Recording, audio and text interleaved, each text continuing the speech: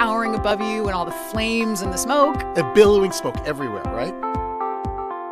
Old converted. Of course, the rocket people made us stand miles away. This is a download from BBC Learning English. To find out more, visit our website. The English we speak. From BBC Learning English. Hello and welcome to The English We Speak. I'm Feifei. And I'm Neil. And Neil, we have a musical expression. Do you like rock music? Rock? Yeah, I love it. Really? Yeah, when I was younger, I was in a rock band. We had it all. Long hair, loud guitars, even louder drums, leather, all that jazz. Jazz? Hang on. Was it a jazz or a rock band? Very funny. All that jazz is our phrase, and it has nothing to do with jazz. Indeed. It simply means and so on, or and other similar things. You often use it after listing things. For example, I love Christmas dinner. You've got turkey, Brussels sprouts, roast potatoes, gravy, all that jazz. It's just great. You're not wrong. I love all that jazz too. And now you've made my mouth water. So let's take a break and listen to these examples.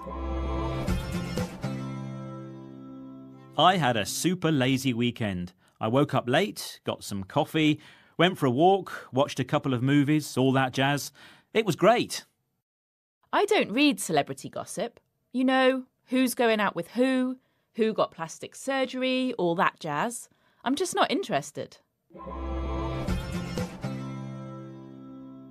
It's often used in a list of unpleasant or boring things. For example, this morning I cleaned the whole house. Washing, scrubbing, vacuuming, all that jazz. Yes, by using jazz to describe dull things, it's ironic and brings some humour. It does, Feifei, especially when we compare it with the phrase to jazz up.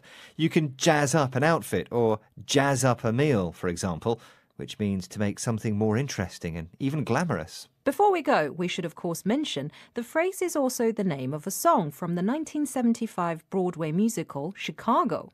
Fancy singing it for us, Neil? Oh, well, I really couldn't. After all, I was in a rock band, not a jazz band.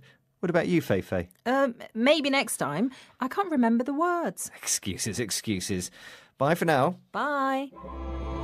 The English we speak. From the BBC.